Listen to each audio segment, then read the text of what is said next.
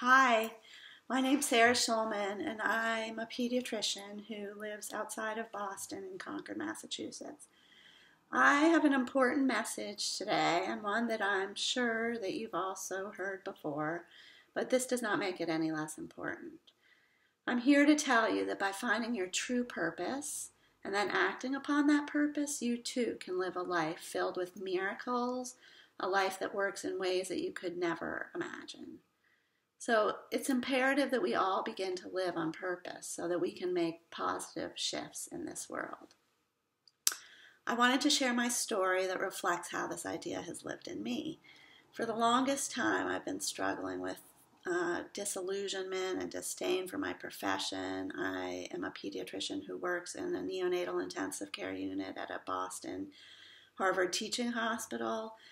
And I've always known that there was something missing in my professional life, that something was wrong. And living like this has taken a total toll on my spirit and on my body and on my life and my family. So after immersing myself in lots and lots of Hay House books, I decided to start a 9-month course in shamanism. Divine intervention was introducing me to another way.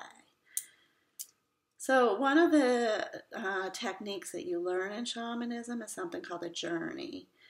And a journey is where you're guided by a partner or a shaman into this hypnotic state. And in this state, you're supposed to meet someone who gives you something. So I tried this for the 9-month course and was always the one in the talking circle at the end of the class who had to admit that I just couldn't go there. Talk about disparate worlds. I trained for 15 years in the medical establishment that believed that if it wasn't supported by a double-blind study, it wasn't worth even thinking about. So by the end of the training, medical school, you don this white coat and you become a doctor, and I felt that I had half a heart and half a soul and a whole lot of dogma. And now I was in this shamanic class, being exposed to shamanism, a practice that's steeped in spirituality and insight and intuition. So it was my last month of the course, and it was actually the last class, and we were once again practicing a journey. And I remember just lying there and finally letting go and allowing myself to completely immerse in the experience. And without a doubt, I met St. Mary. And she gave me 2 babies, and she also gave me this intricately carved wooden box, and in the box was a candle, mending scissors, and a needle and a thread. So I woke up from this dream in tears, trying to fathom what had just transpired. The shocking thing was that I grew up Jewish. I didn't really even know who St. Mary was, and until that moment really never had any kind of spiritual belief system. In fact, I thought I was an atheist. But what I knew at that moment was that I had just gotten a message that spoke to me, and that has changed my life forever. So 3 months later, I'm being called into my leadership office for some unknown reason. There had been rumors of layoffs, and so I was nervous.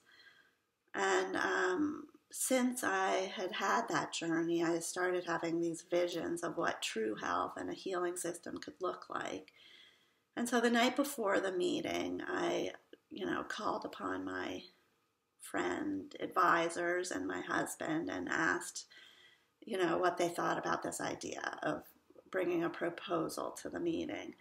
And I got from a number of people that they thought it would be fruitless at a Harvard teaching hospital, that it was just not worth my time, that I should go to bed and get a good night's sleep. But instead, I listened to that little voice in my head, and I stayed up all night preparing a 10-page document about the importance of self-care and prevention of burnout and establishing true health in a broken system. So I showed up to the meeting with a proposal in hand, and I screwed up the courage to present my idea of this resiliency project that was completely founded in the fact that the healthcare system is broken. And then by introducing techniques of grounding and connecting and self-care and meditation, that we could radically change things while healing the system. So I believe that it was my conviction, coupled with divine intervention, that convinced my leadership to pay me for this work. And since June, I now am the Resiliency Project Director. I'm making an impact every day. So what started as an idea that was supported by a belief in myself became a reality. And I tell you this story because I so believe now more than ever that we need to connect to our deepest self, our inner pilot light. And when we do, we open up our true potential. And it is from this place that I feel we can make impacting changes in this world. I know you too can find your purpose and live a spectacular life.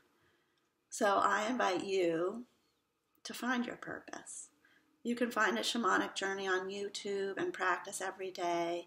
You can practice meditation. You can walk in the woods, in nature, and always with the intention of finding your purpose. Asking out loud to yourself, what is my purpose in life? And then the most important part, you have to listen. And you have to listen very carefully to what the voice is telling you. Once you've found it, I'll meet you with your candle shedding light on the world.